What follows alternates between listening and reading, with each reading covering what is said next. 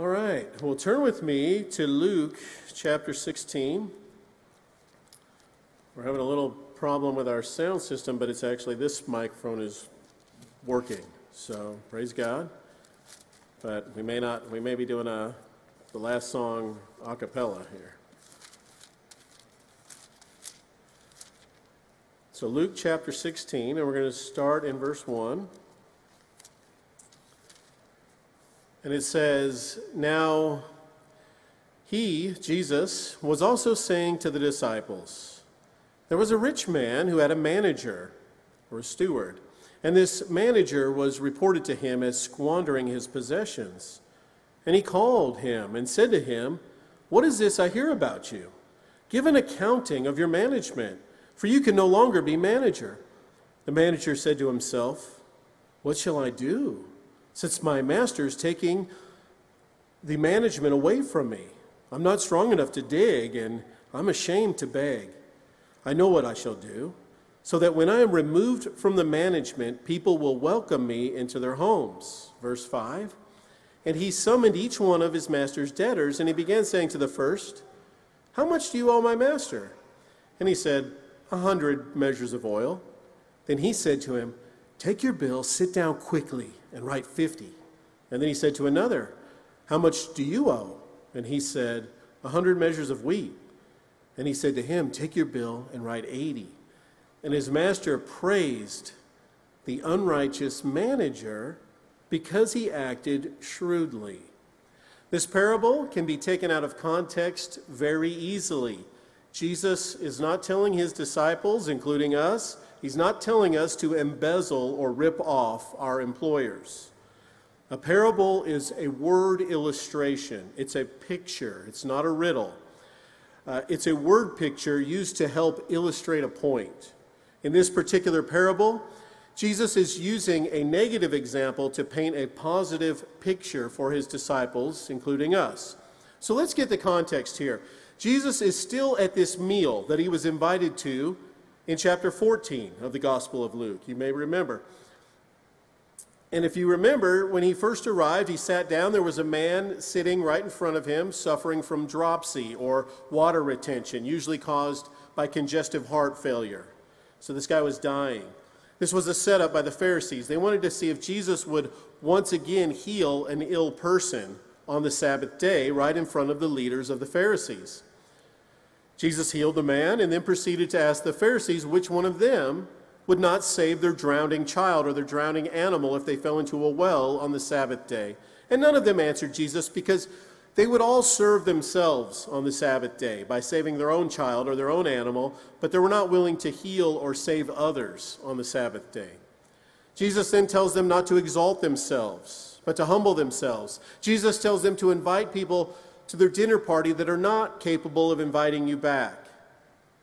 That would be you investing your resources in yourself. Not only am I exalting myself in my generosity by hosting this dinner, I'll be receiving another dinner in return, investing in myself.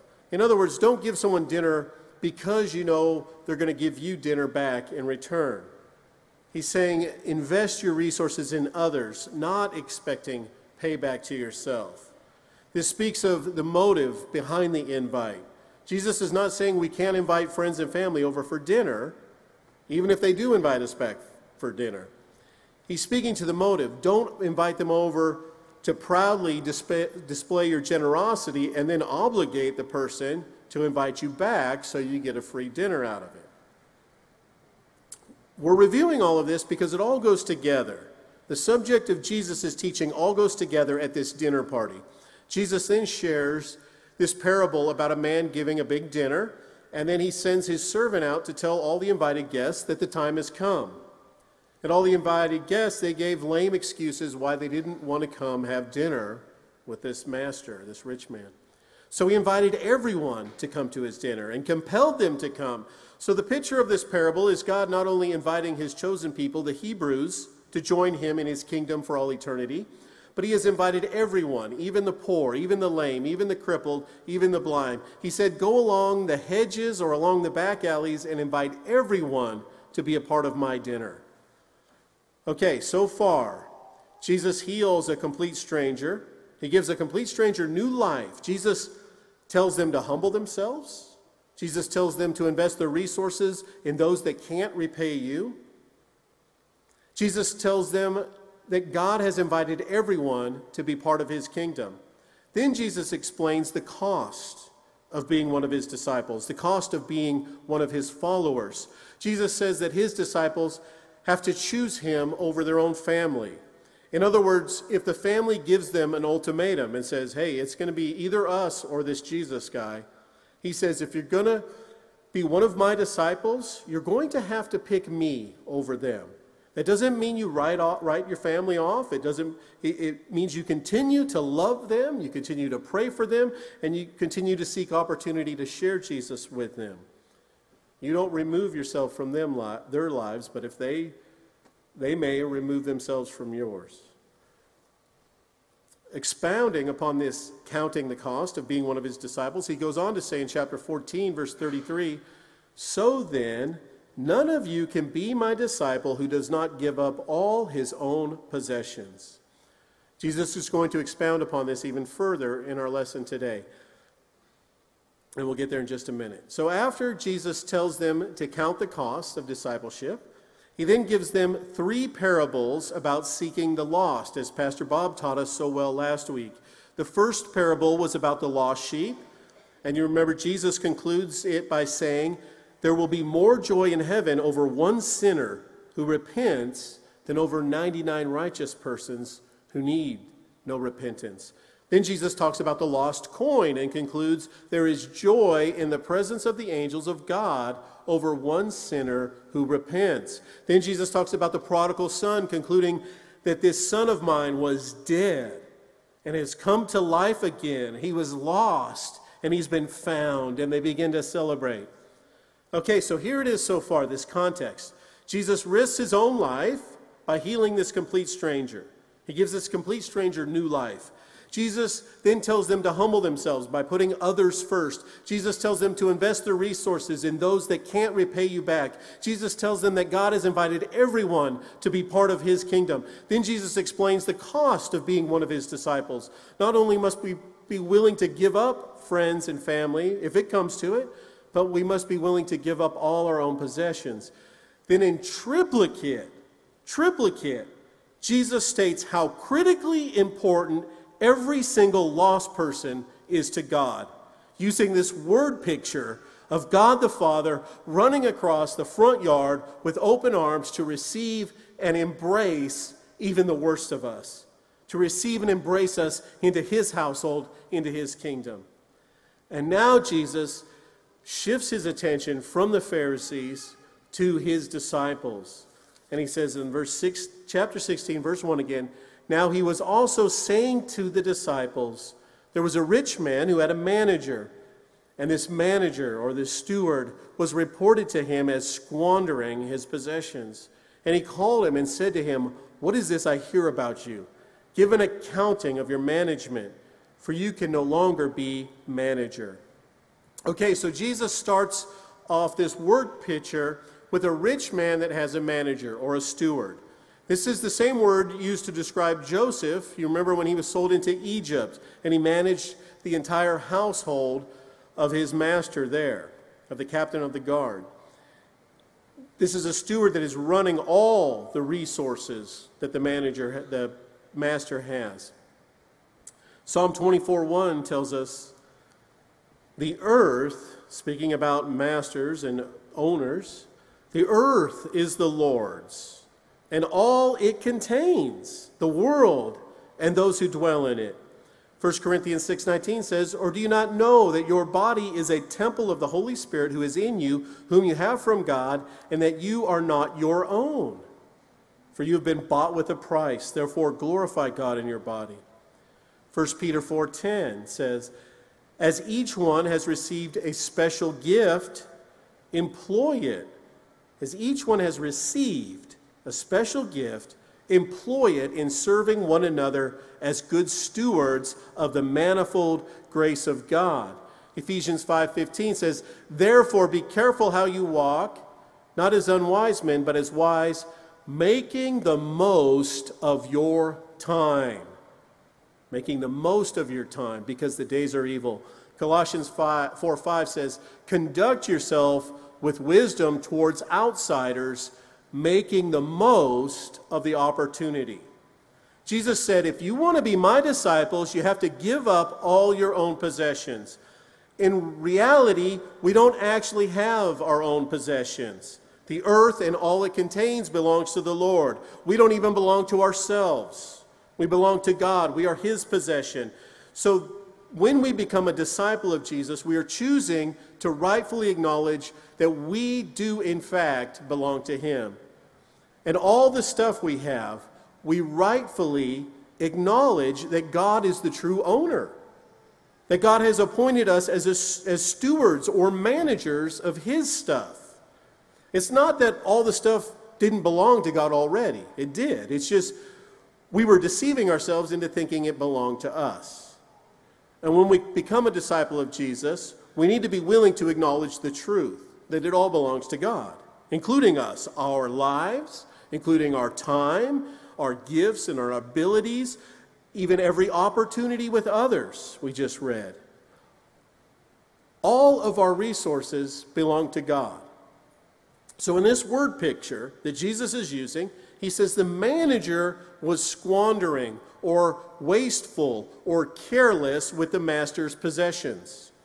And he says the time is coming very soon when you will no longer be a manager or steward of my possessions. And you will give an account of what you did with my possessions.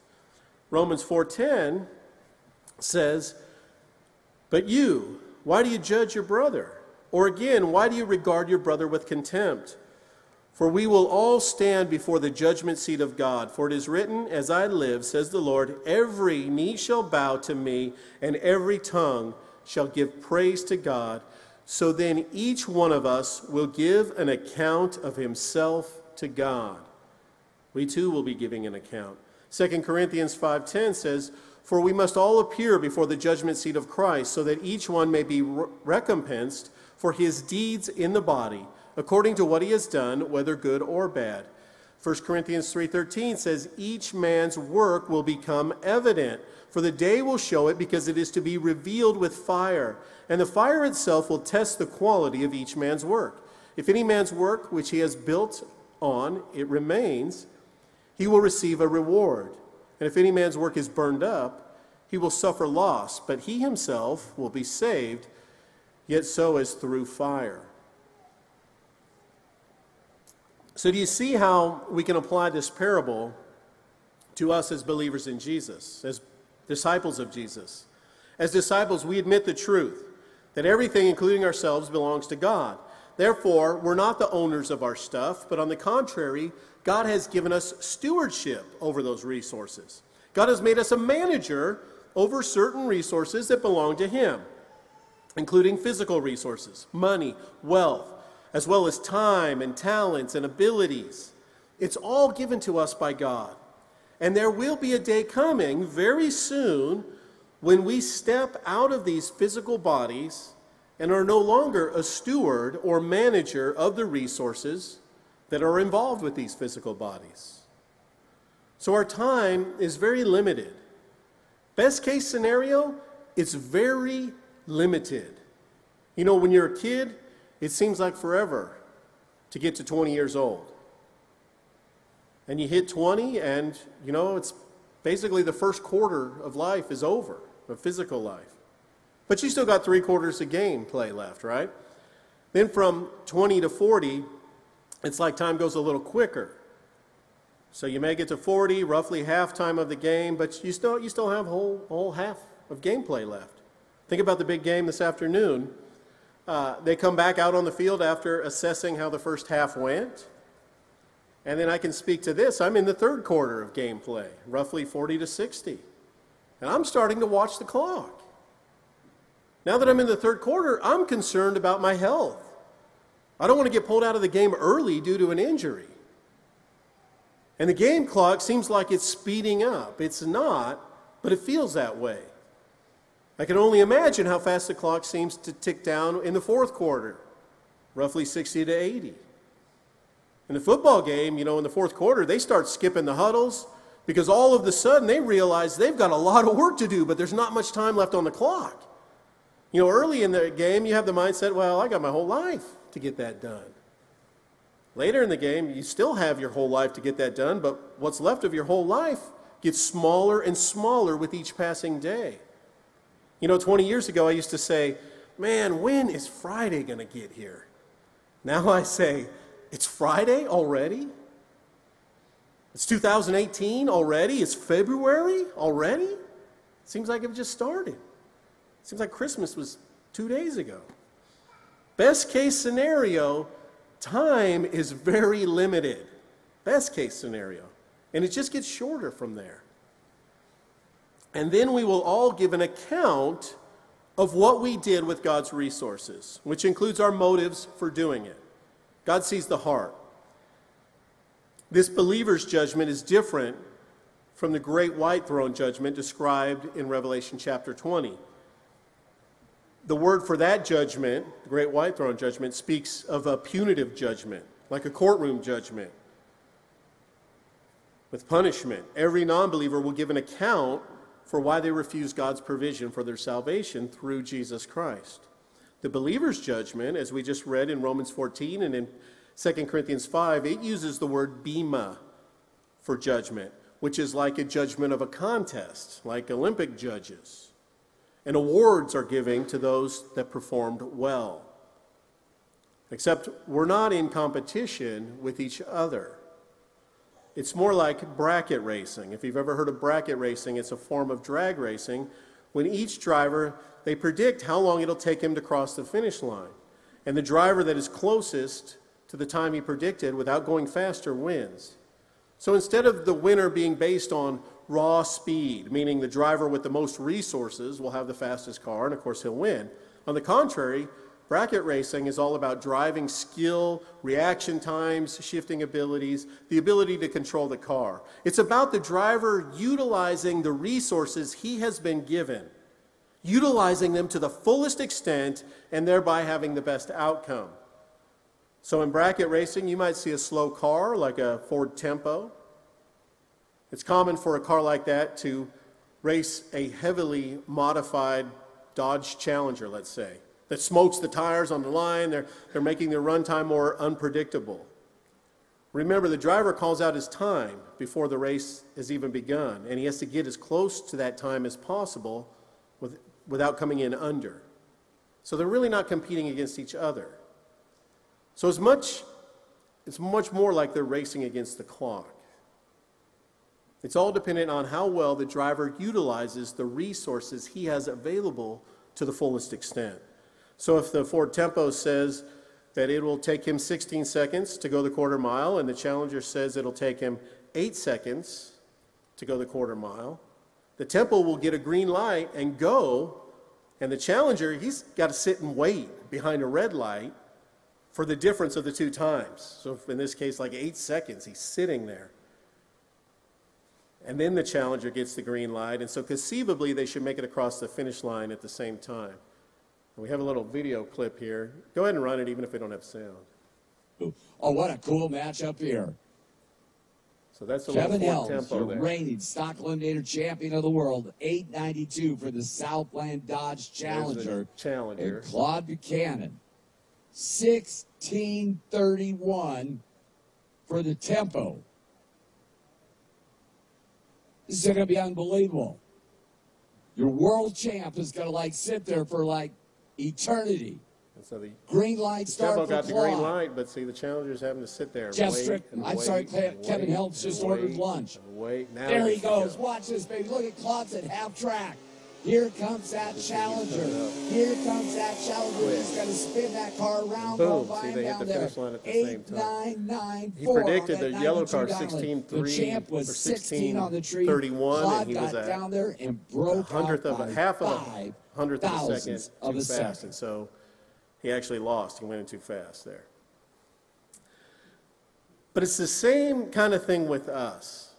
It doesn't matter, one had a ton of horsepower, one doesn't. It doesn't matter how much of God's money you have.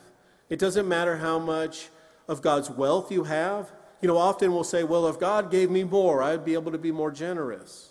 That's not what Jesus says later in this chapter. We'll get to in a minute. He says, if you're not faithful with a little bit, you're not going to be faithful with a lot. It's not about how much God's money we're in charge of. It's not about what talents and resources God has entrusted us with. It's not even about how much time we have left. It's all about being faithful with the resources that God has entrusted to each one of us from this point forward. I don't think it would bother me one bit for God to say to me while I'm standing there in front of him giving an account, I think I would be really blessed if God said, well, Rob, you started off pretty rough, but you finished well. Good job. Wouldn't we all love to hear that? But you finished well. Luke chapter 16, verse 3 says, the manager said to himself, the master said, you're out. He says, what shall I do, since my master is taking the management away from me? And I'm not strong enough to dig, so he's not a physical laborer kind of guy, and I'm ashamed to beg. I know what I shall do, so that when I'm removed from the management, people will welcome me into their homes. And he summoned each one of his master's debtors, verse 5, and he began saying to the first, how much do you owe my master? And he said, 100 measures of oil. And he said to him, take your bill, sit down quickly, and write 50. And of course, this guy's writing his records down too, so they match. And then to the other he said, and how much do you owe? And he said, 100 measures of wheat. And he said to him, take your bill and write 80. And his master praised the unrighteous manager because he acted shrewdly. The master did not praise the steward for squandering the master's resources. The master did not praise the steward for ripping him off. The master was impressed that the steward acted so shrewdly, that he acted wisely, cleverly. You see, the steward, the manager, upon realizing that his time was short in this stage of life, the stage where he was the manager over the master's resources, upon realizing his time was short, he utilized the resources that he had in this stage of life. He utilized them in such a way that it would be a blessing to him in the next stage of his life. Do you see the application? Do you see how this applies to us as believers in Jesus, as disciples of Jesus? Jesus is not saying to rip off our employers. Again, just to be clear, Jesus is not telling us to rip off anybody or swindle anybody or cook the books. Jesus is saying to his disciples, to you and me, he's saying, utilize the resources that we have available to us in this stage of life, while here in these physical mud sacks, as Daniel calls them. Jesus is saying, utilize God's wealth, God's money, the talents, the abilities, the gifts that God has given to you, and the time that you have left to use them in. Jesus says, utilize these resources to their fullest extent, here and now, so that it will be a blessing in the next stage of life. Don't be under the misconception that when this physical life ends and then the spiritual life starts. No, if you're a believer in Jesus, then you've been born again. You're already born. Your spiritual life is already started. God has already adopted you as a son or daughter. You've already been made a citizen of the kingdom of God. So when we step out of these physical bodies, it's just the next stage of life for us. And in the next stage of life, we will not have the stewardship over these physical bodies here on this physical earth, with the physical money and the physical talents and the physical abilities we have. It doesn't mean we won't be stewards over something in that next stage of life. But Jesus is talking about this stage of life right now and the resources we currently have available to us. Not imagining what we would do if we had someone else's resources, but what God has given us stewardship over. And so what does that mean? What am I supposed to do with these resources of God? What does God want accomplished with his resources? Well, what's the context of this discussion that Jesus is having? Remember, starting in chapter 14, Jesus risks his own life and heals a complete stranger. He gives this complete stranger new life, knowing the Pharisees would want to kill him for it. Jesus then tells them to humble themselves by putting others first, putting others ahead of themselves. Then Jesus tells them to invest their resources in those that can't repay you back. Jesus tells them that God has invited everyone to be a part of his kingdom, even those hoodlums that hang out in the back alley behind the hedges. Everyone. Then Jesus explains the cost of being one of his disciples. Not only must we be willing to give up friends and family if it comes to it, but we must be willing to give up our own possessions. Then in triplicate, Jesus states how critically important every single lost person is to God, using this word picture of God the Father running across the front yard with open arms to receive and embrace even the worst of us, to receive and embrace us into his household, into his kingdom. Do you see it? Jesus wants us to utilize the resources he has given us in this stage of life to be a blessing in the next stage of life. He continues in chapter 16, verse 8b, or halfway through verse 8. Jesus says, "For the sons of this age are more shrewd in relation to their own kind than the sons of light. And I say to you, make friends for yourselves by means of the wealth of unrighteousness, so that when it fails, they will receive you into the eternal dwellings." Jesus says that the people that are running completely on the sinful nature, the non-believers, he says they can be shrewd. They can be clever. Romans chapter 1 says they are inventors of evil. They invent ways to do evil. Now they're using their shrewdness and their cleverness to commit crimes and to accomplish evil purposes. You see, they're using the resources they have, their imaginations, their talents, and their abilities, and they're using them to their fullest extent, but it's for completely selfish gain. Have you ever heard that saying, son, if you put half the effort into doing the work as you do in getting out of the work, you'd be one heck of a worker. Jesus is kind of saying something to that effect. He's saying, guys, look at the men of the world. Look at how they utilize everything they've got to accomplish evil. They wring out every last drop of what they have to accomplish completely selfish desires. They are very creative.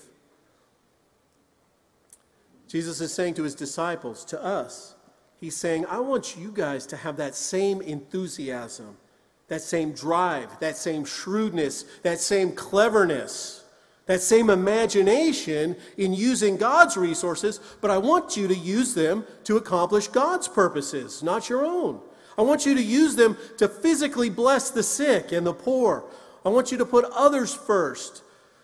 The Master has invited them. I want you to go out and compel them to come in. Be shrewd, clever. This is the cost of discipleship, he says, using God's resources to accomplish God's purposes. That's the cost of discipleship. Using God's resources to accomplish God's purposes, to further the eternal kingdom of God, making eternal friends for yourselves. When you step into that stage of life, you're going to be looking for the person or the people that told you about Jesus. The people that utilized God's resources to tell you about Jesus. You'll be looking for them, right? To thank them. And the ones you have told and will tell about Jesus, they will be looking for you. Your eternal friends welcoming you into that next stage of life in eternal dwellings. Jesus goes on in verse 10, he who is faithful in very little thing is faithful also in much. And he who is unrighteous in a very little thing is unrighteous also in much. Therefore, if you have not been faithful in the use of unrighteous wealth, It just means the things of this world. Who will entrust you? Who will entrust the true riches to you? And if you have not been faithful in the use of that which is another's, who will give you that which is your own? It's not about how much we have. It's about how faithful we are with the resources that God has entrusted us with. You may be thinking, well, that's easy for you to say, Pastor Rob. You know, you have your health. You've got a good job that pays well with good benefits. God has gifted you with the ability to at least think you can teach the Word of God. You've been given so much, and I don't have anything. It doesn't seem like we even have enough money to make ends meet. And I'm certainly no Bible teacher, and I don't even have my health. I can't even leave the house.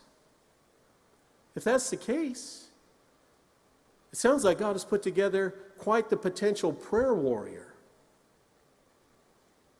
Hey, you know, maybe I'm like that Challenger. I've been given all this horsepower, but I'm having trouble handling it. I keep smoking the tires. I'm doing donuts. I'm slamming into the sidewalls, trying to keep this thing under control. I'm loud, making all kinds of noise, but maybe I'm not going anywhere. And here you are, that Ford Tempo, purring like a kitten, perfect throttle response, smooth shifting, squeezing every drop of resource that car has to offer. We're not competing with each other.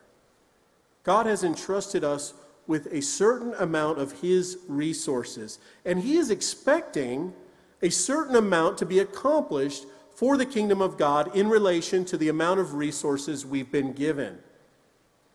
If it's a little, then be faithful with that little.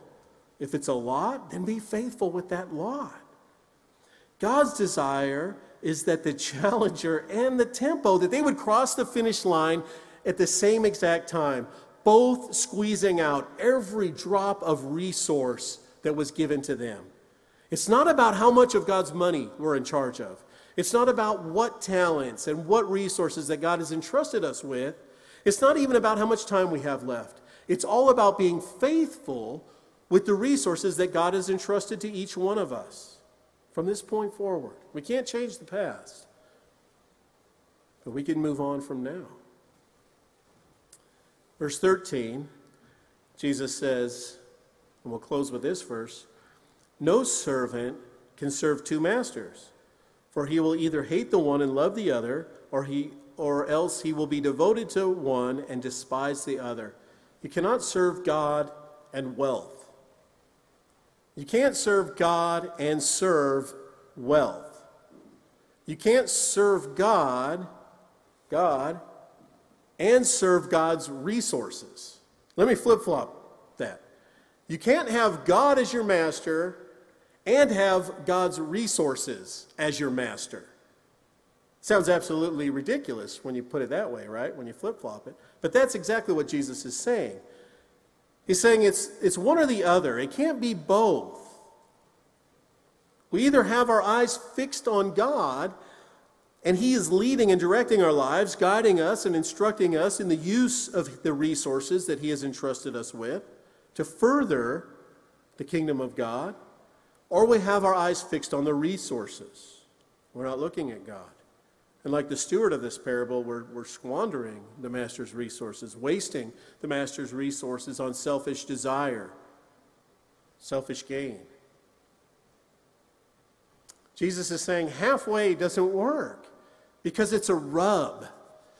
It rubs you raw. It's a major conflict. Jesus says you'll end up being devoted to one and despising the other because they're opposite. It doesn't work together like that.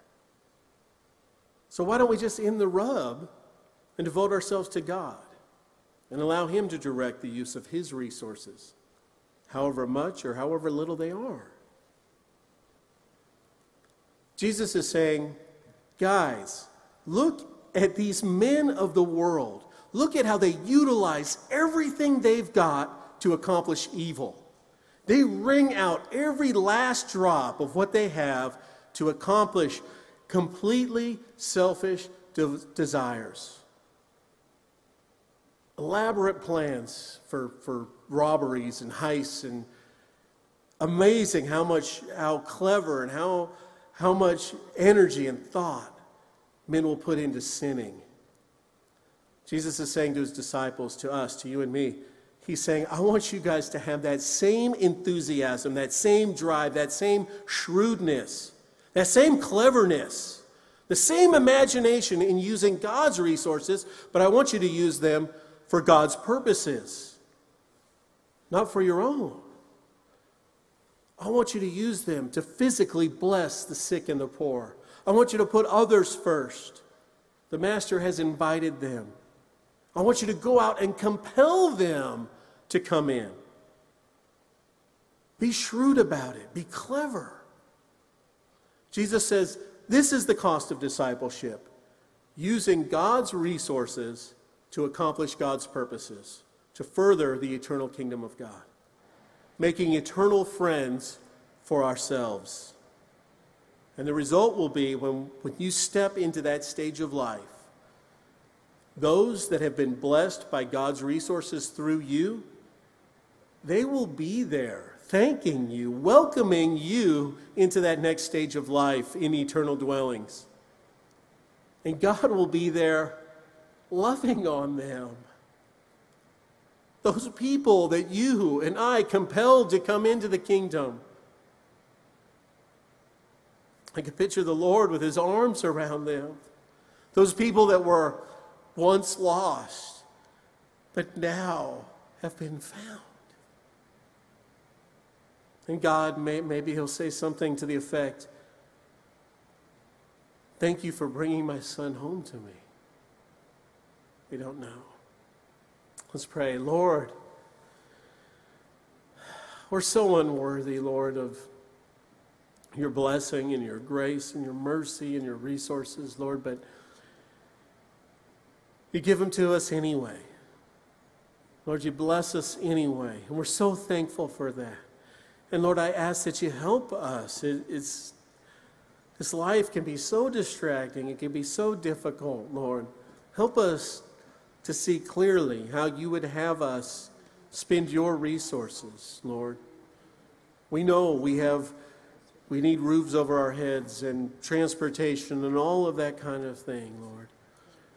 You use those things to get us around so you can use us in the workplace and in the neighborhoods and in the shopping centers and in the schools and wherever we are, Lord. So, Lord, I'm asking do not give us, help us not to make ourselves feel guilty, Lord. But help us to listen and to hear you clearly on what you would have for us, on how you would have us use those resources. Help us to be clever. Help us to be shrewd. And be with us, Lord, this week. Fill us with your Spirit. Keep us completely full, Lord, and use us in mighty ways. I know you want to, Lord. Help us to allow you to use us. And we thank you, God, for loving us. In Jesus' name we pray. Amen.